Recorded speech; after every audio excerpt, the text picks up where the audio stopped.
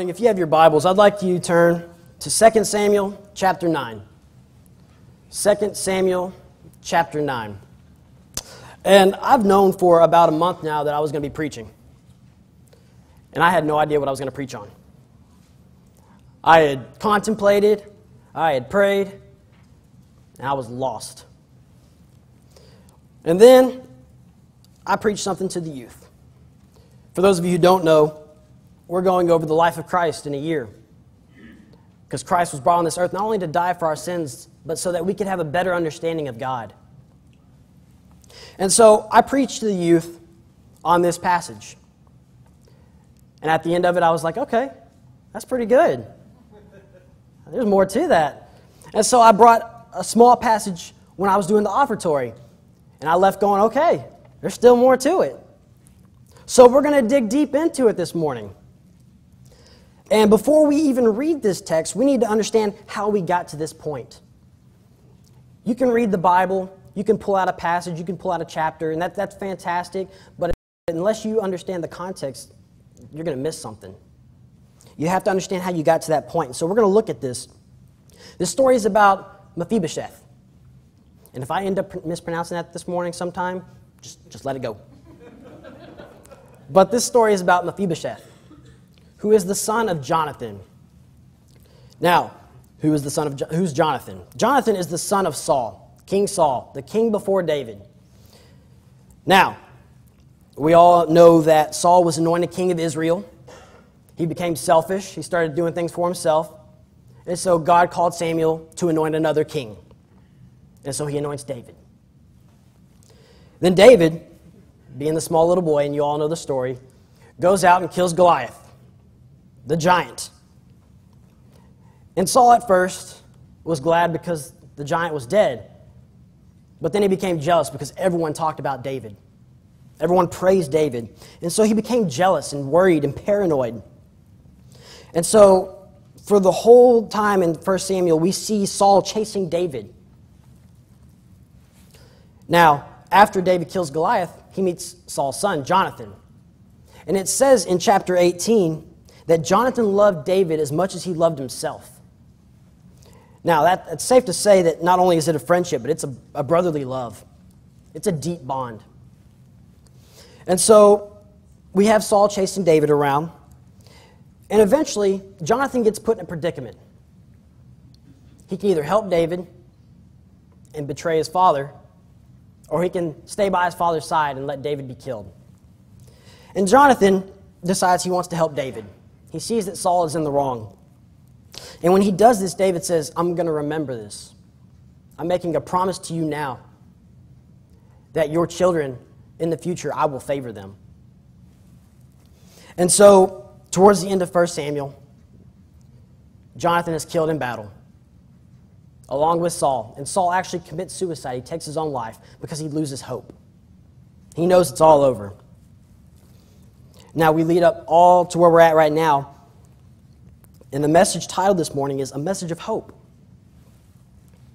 So let's start in 2 Samuel chapter 9, starting in verse 1. Now David said, Is there still anyone who is left of the house of Saul, that I may show him kindness for Jonathan's sake? And there was a servant of the house of Saul, whose name was Ziba. So when they had called him to David, the king said to him, Are you Ziba? He said, At your service.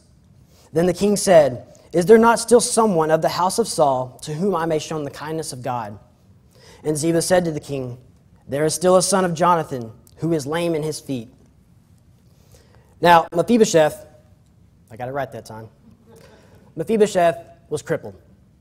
And he was crippled because he was fleeing the city and he fell. And his injuries caused him to be crippled.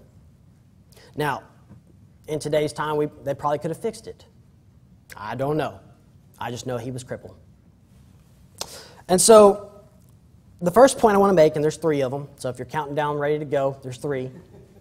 The first one is, don't let your problems keep you from having hope. Mephibosheth is a cripple. Life is not grand. As a cripple, you're looked upon as pathetic and worthless, and better off dead than alive. You are a nuisance to society. Not only does Mephibosheth have that going for him, but he's a relative of Saul. Historically speaking, when a new king would take over a kingdom, they would kill all of that former king's family. And they would do that so that way there wouldn't be a civil war, so that someone couldn't say, I have the claim to the throne. So he's lame, and he is a relative of Saul. Now, I think it's safe to say that in that situation, when you're looked upon as pathetic and worthless, and you're afraid that you're going to die, I think it's safe to say that I would lose hope. I think a lot of us could say that. What reason do we have to live if we are a nuisance? What reason do we have to live if someone is trying to kill us? I say that because today there's an increasing problem with suicide. Too many people are losing hope. Why is that? Psychiatrists will tell you, well, they have a bad family life. They got mixed up in some stuff. And that might be true. But the problem is that they're not seeking God. We as a nation are starting to lose hope. If you think our nation is in fantastic state, I'm sorry, you're wrong. We are going down. And it's because this nation is no longer focused on seeking God's will. People are starting to lose hope. And the only way we're going to be able to find hope is if we seek God with all of our might. Mephibosheth could have let his problems keep him from what's about to happen.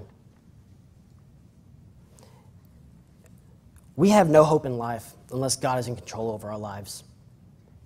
Point blank, end of story, that's it. Society would tell you, well, the good life is going out and partying, living it up, premarital sex, drugs, alcohol. They would tell you all this. And they wonder why we're in such a bad state. Some people say, well, I'm going to miss out on something. I'll become a Christian later down the road. You're missing out by not following God. And so we're going to continue reading in 2 Samuel, starting in verse 4 of chapter 9. So the king said to him, where is he? And Ziba said to the king, indeed, he is in the house of Machir, the son of Ammiel, in Lo-debar. Then King David sent and brought him out of the house of Machir, the son of Ammiel, from Lo-debar. Now when Mephibosheth, the son of Jonathan, the son of Saul, had come to David, he fell on his face and prostrated himself.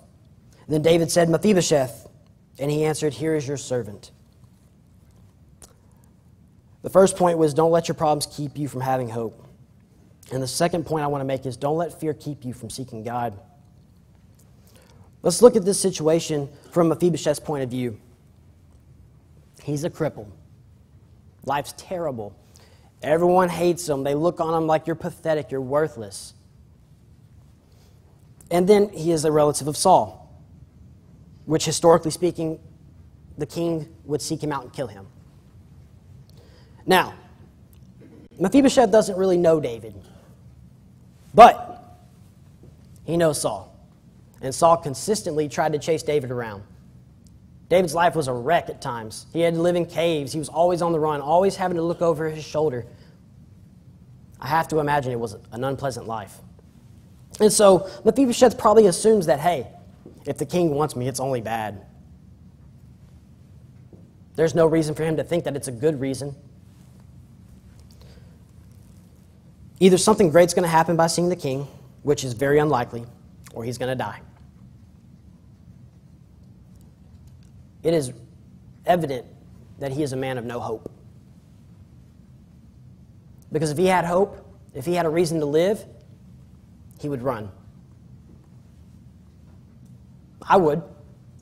Historically, if I know what's going to happen, more than likely, I would have ran. But because he doesn't flee, we can assume that he's lost hope. He's desperate. There are times in our lives where we run from God. Either it's because we want to have that great and fantastic life that society tells us about, or we're scared that God has no use for us. I already made the first point a while ago that society is wrong, and I'm going to stick by it. God has a use for you. If you're here, you're still of use. If he doesn't have use for you, you'd be gone. God loves you. Remember that. Because the world's going to tell you differently. If you've been out there, which you all have, it's rough. And it's only going to get worse. We know this because the Bible says so. But there are times where we run, either because we're scared or we're selfish. But rather than wait for a point of desperation and a point of hopelessness, we should come seeking God before it gets to that point. It is becoming common for us Christians to say, all right, Lord, you are in control of my life. And then we go out and live a life that's pleasing to us. And we get so far out of whack and we get to the point of losing hope and desperation, then that's when we go back and we pray and say, God, forgive me, take me back. Is God going to take you back? Is he going to still love you? Yes, there's no doubt. But he would rather it not get to that point. See, if we do that and we continue to run and we continue to be selfish, we are being no use to God. Not only are we wasting our time, we're wasting his time. That's far more precious than ours.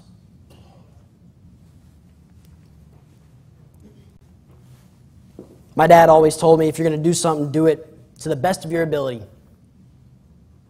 That's something that I do to this day, and I try to. I was afraid at that point that if I didn't do the best, my dad was going to come looking for me. That's when you know you have a good dad. But Mephibosheth could have been scared. He could have let fear control his life, and he could have ran.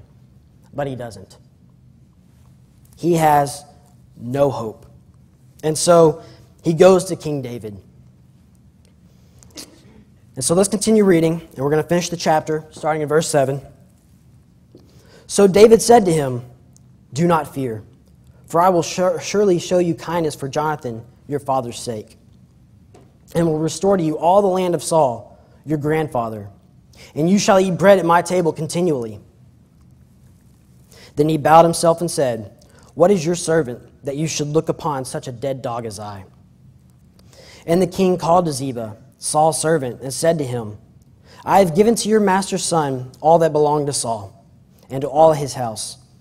You therefore, and your sons, and your servants, shall work the land for him. And you shall bring in the harvest, that your master's son may have food to eat. But Mephibosheth, your master's son, shall eat bread at my table always." Now Ziba had 15 sons and 20 servants. Then Ziba said to the king, "According to all that my lord the king has commanded his servant, so will your servant do. As for Mephibosheth," said the king, "he shall eat at my table like one of the king's sons."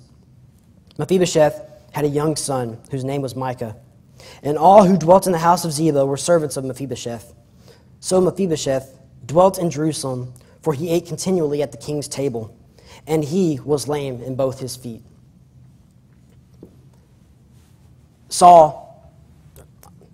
David calls Mephibosheth, and Mephibosheth comes down scared.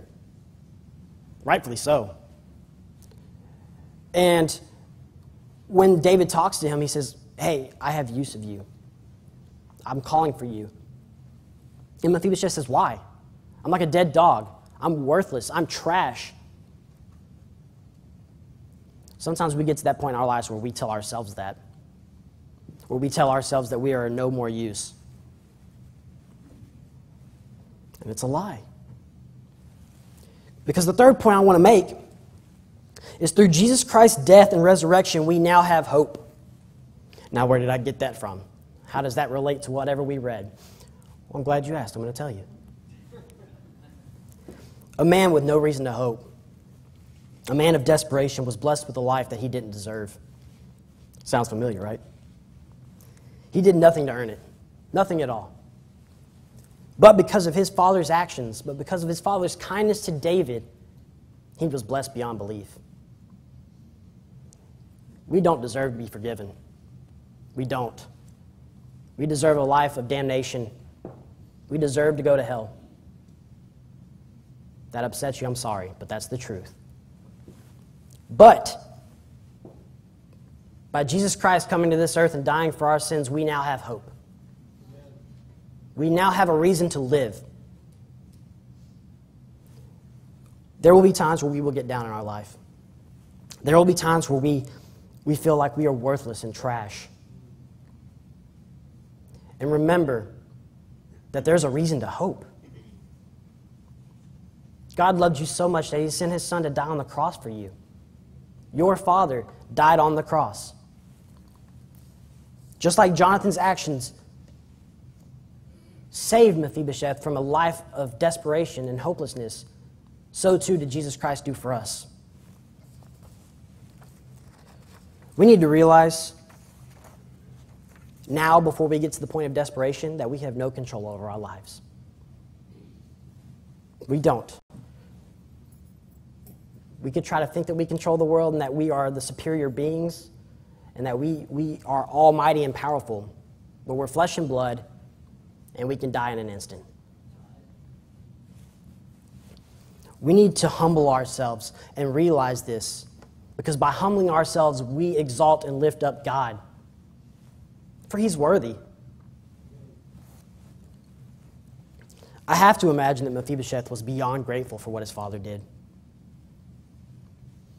He was probably elated, ecstatic, joyous, because he gets to sit at a king's table like he was his son, when historically speaking, he should have been killed. And if he wasn't killed, he would have lived his life out in society as pathetic and worthless and trash. That's a rough situation to go through. I told you it was going to be a short message this morning. And I meant it. I can sit up here and continue to talk and continue to preach, but there's really no more I can say, other than the fact that God loves you. He does. And the world, like I said, the world is going to tell you differently. The world's going to try to push out God and make it realize that He's going to make it seem like God is not here. He does not exist. They are lying. This nation will continue to go down unless we as a group seek God with all of our heart, with all of our soul, and with all of our mind.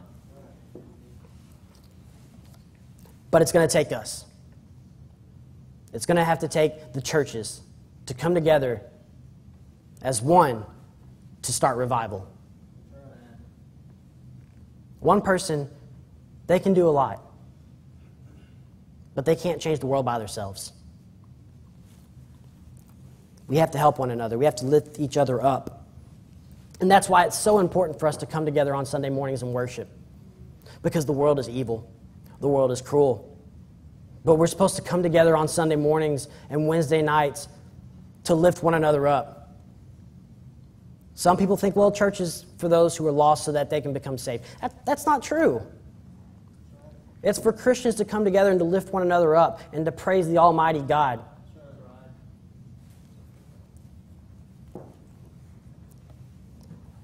That's why attendance is so important. God loves you. He really does. If there's one thing that y'all can pull from what I've said every week, whether it's through the offering or through preaching, I usually end up with saying, God loves you. I mean it. He has use for me. I know my life. I know where I came from. And though I'm not the worst person in the world, or I wasn't, it wasn't a perfect past. And we can all say that. But He still has use. There are times where I'll go through the day and I'll question myself and go, well, why does God use me? I'm not worthy to be a youth pastor. I'm not worthy to serve in the ministry. And usually, if it's not right then, later in the day, God shows me that you're wrong. He does that quite a bit. He usually ends up telling me I'm wrong. And I take it, Because we have to. He controls everything. Let him control your life. So this morning, if you have a decision that needs to be made, now's the time. Don't wait. Don't let fear keep you from seeking God. Don't let your problems keep you from losing hope. Now's the time. Because Mephibosheth could have ran. He could have missed out on the blessing of a lifetime. And this morning, you could do the same. If you don't make that decision, you walk right out the door, you could be running away from a blessing. But that choice is yours. And for some of us here, we committed ourselves to following God, and we let him be Lord over our lives. Yet we've strayed. That's okay. God still loves you. He wants you. Today could be the day to make it right. But it's all up to you. It takes action. Mephibosheth had to get up and go. And so you will too.